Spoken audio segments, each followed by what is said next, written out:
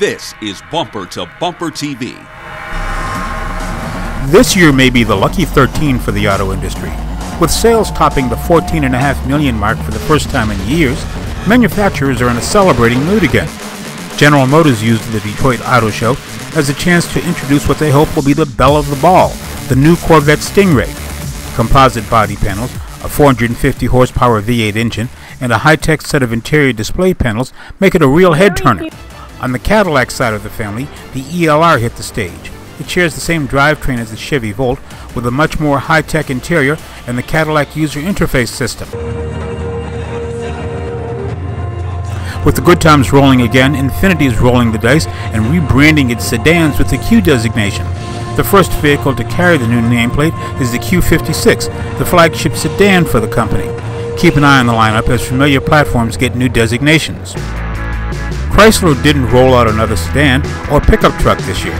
Instead, the Jeep brand got a chance to take center stage for the Pentastar with 3 SUVs, starting with a redesigned Compass.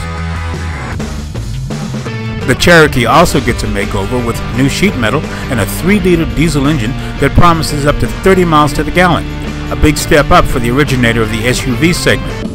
Kia is stepping up in class, so to speak, with the introduction of the Cadenza. This is a larger sedan than anything the company currently offers, with features normally associated with premium nameplates.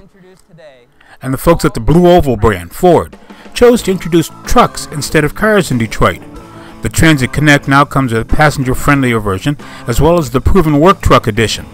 Ford likes the idea so much that they took the lines and applied them to a replacement for the full-size Econoline. Mercedes-Benz is touting a series of the redesigned E version with a sedan, a 4-door convertible, and a performance-oriented AMG 63 version for luxury drivers who want to burn up the asphalt. Not to be outdone, BMW took the wraps off of another iteration of the 3 Series with the rear-wheel drive 320i and the all-wheel drive 320xi. Miles per hour.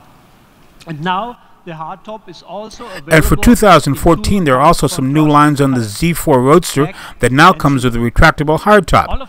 Both platforms will feature a return to a high-performance 4-cylinder engine, a power plant that is once a signature for the brand. The Mini division made it official with the John Cooper Works Paceman. It'll be available as a 4-wheel drive version. It comes as the brand celebrates a banner sales year. If you prefer something a little more substantial, the Bentley division of Volkswagen has delivered an upgraded version of the Continental GT convertible.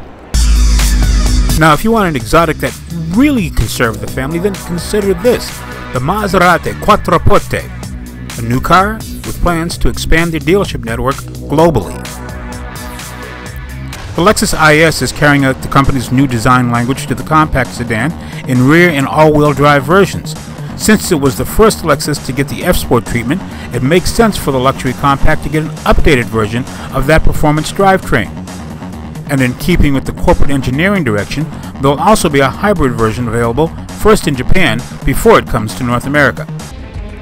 The new models and technology may be coming to showrooms at the right time, since analysts predict that sales in 2013 might reach the 15 million unit mark. This is Greg Morrison. We want to know what you think, so email us. The address is bumpertobumpertv@cs.com.